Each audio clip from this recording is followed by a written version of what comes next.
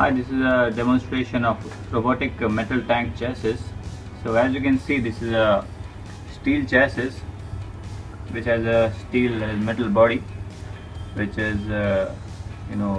mounted in such a way to support a realistic tank structure.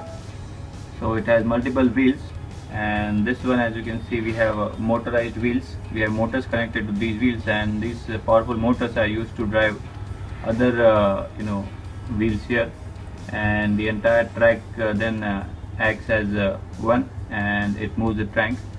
So we have powerful motors in this to move it over rough terrain, and these are good 300 rpm motors, so these can move the tank at good speeds.